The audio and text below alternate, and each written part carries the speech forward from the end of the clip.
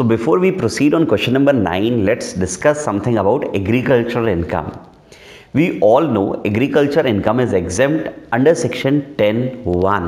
I am repeating 10(1) में agriculture income exempt होती है। ये agriculture income होती क्या है? Let's say I have a client who has a sugar cane farm. वो वहाँ पर अपने फार्म में पूरे साल शुगर केन ग्रो करता है। उनके कुछ एक्सपेंसेस आते होंगे जिसको हम कहते हैं कल्टीवेशन एक्सपेंसेस।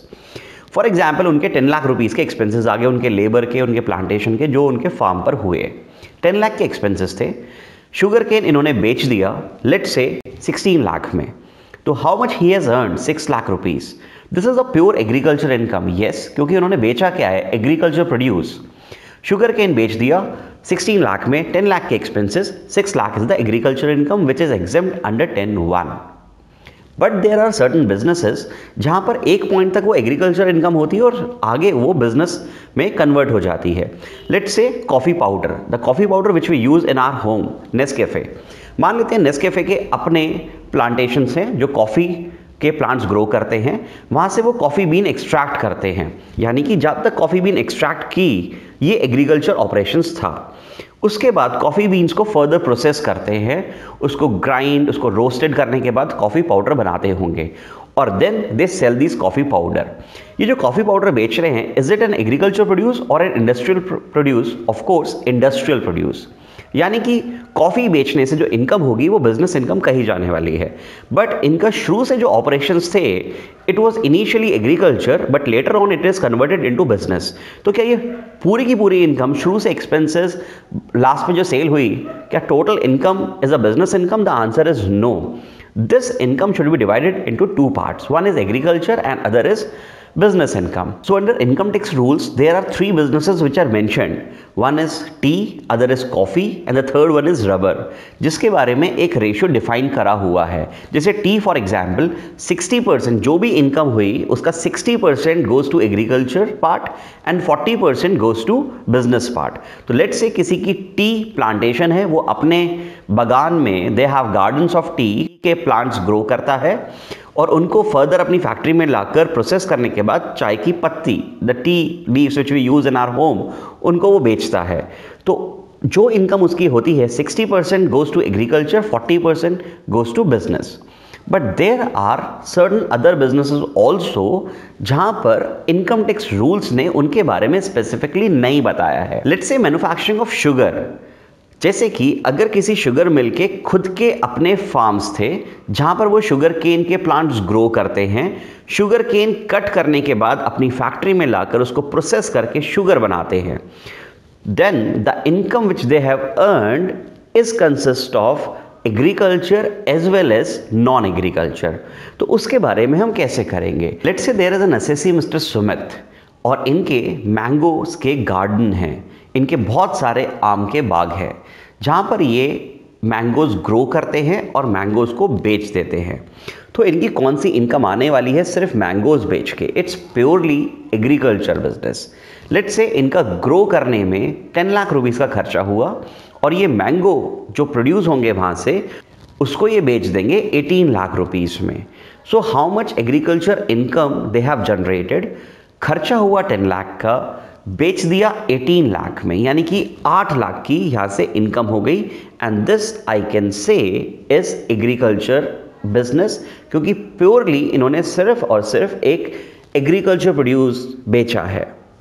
और इस एग्रीकल्चर की मार्केट वैल्यू कितनी थी? 18 लाख। ये 18 लाख में बिक गया। 18 minus 10, 8 lakh is agriculture business. ये इनकी एग्रीकल्चर इनकम आने वाली है। नेक्स्ट ईयर से सुमित ने सोचा कि हम अब मैंगोज इस तरीके से नहीं बेचेंगे। We will take these mangoes in our factory and will prepare juice out of it and we will sell mango juices to the public. तो क्या अब ये एग्रीकल्चर ऑपरेशंस कर रहे हैं?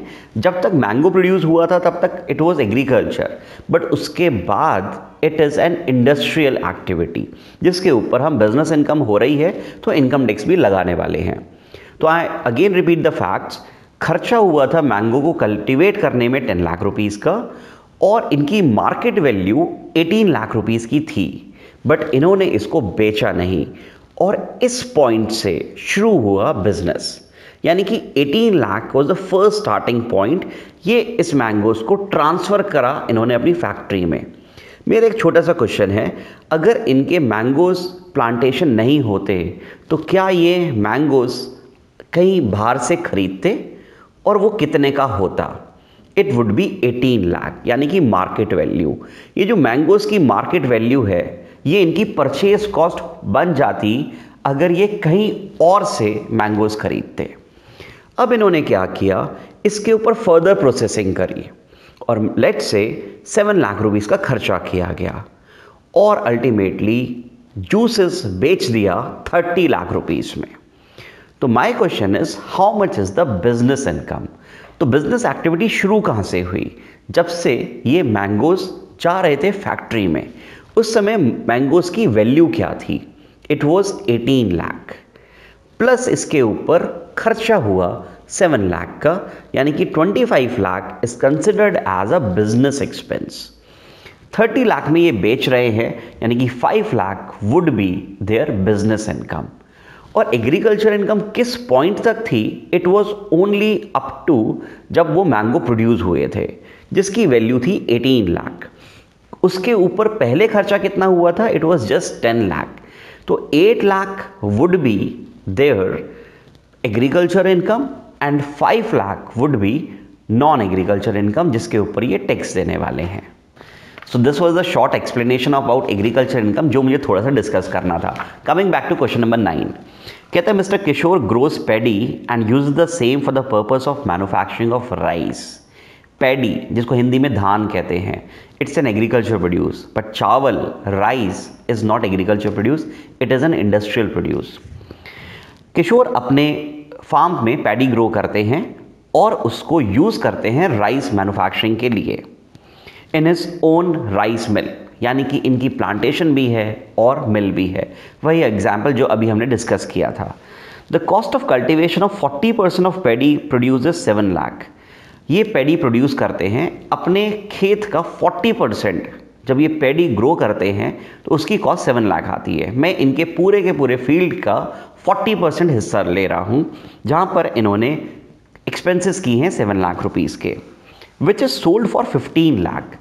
Paddy as it is sold कर दिया गया उस फील्ड से ही, उस खेत से ही paddy as it is sold कर दिया गया है फॉर रुपीज़ 15 लाख। क्या ये बिजनेस इनकम है? द आंसर इज नो, ये बिल्कुल भी बिजनेस इनकम नहीं है, क्योंकि इन्होंने एग्रीकल्चर प्रोड्यूस पैडी बेचा है। कितनी इनकम एग्रीकल्चर की हो गई है? 15 लाख का बेचा, 7 लाख के एक्सपेंसेस थे, 8 लाख इज एग्रीकल्चर इनकम। आगे देखते हैं। Cost of cultivation of balance 60% paddy is 12 lakh. जो बाकी का इनका 60% फील्ड था, जो बाकी का बचा 60% खेत था, उसकी कॉस्ट आई 12 लाख रुपीज़ की। कल्टीवेशन की कॉस्ट आई थी, यानी कि एग्रीकल्चर एक्सपेंसेस 12 लाख के हुए थे उस फील्ड में। And the market value of the paddy is 24 lakh. 24 lakh की मार्केट वैल्यू थी। इसको इन्होंने बेचा नहीं, इसको यूज़ करा राइस मैन्युफैक्चर करने के लिए।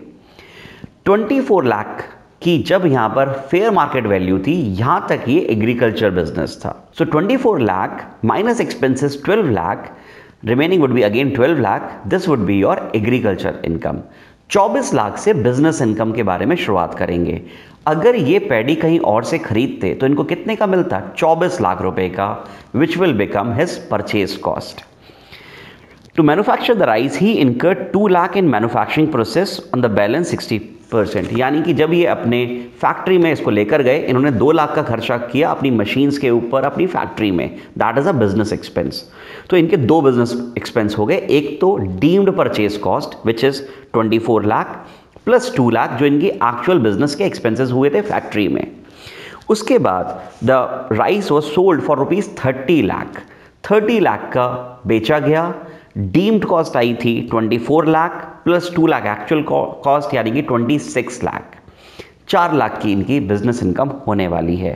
आप प्रेजेंटेशन में यहाँ पर देख सकते हैं। सबसे पहले अपनी बिजनेस इनकम निकालिए। स्टार्ट कैसे करेंगे? Selling price 30 lakh less cost price, एक तो deemed purchase cost 24 and actual business expenses 2 lakh.